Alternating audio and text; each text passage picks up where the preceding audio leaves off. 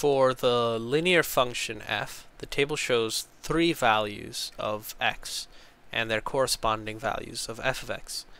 Function f is defined by f of x equals ax plus b, where a and b are constants.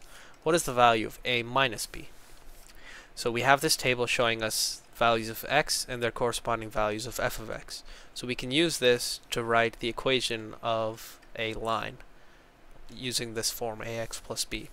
So in order to find the value of a, which is just the slope, since that's what's being multiplied with x, we can take 2 points and find the rise over the run between those 2 points.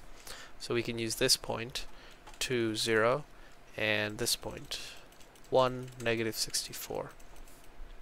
So the change in x values is 2 minus 1, which will be our denominator, and then the rise will be 0 minus 64. This is 0 minus negative 64, which is just equal to 64 over 1.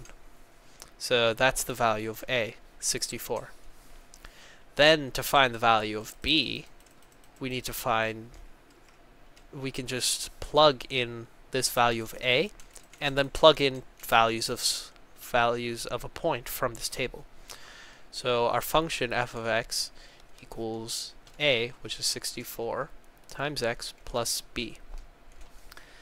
But we know that for an x value of, say, 2, the f of x value is 0. So f of x is 0 when 64 times x equals 2 plus b.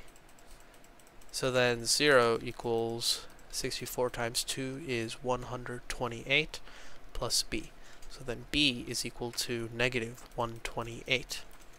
So now we have value of a and the value of b. So a, 64, minus b, negative 128, is equal to 192, which is answer choice D.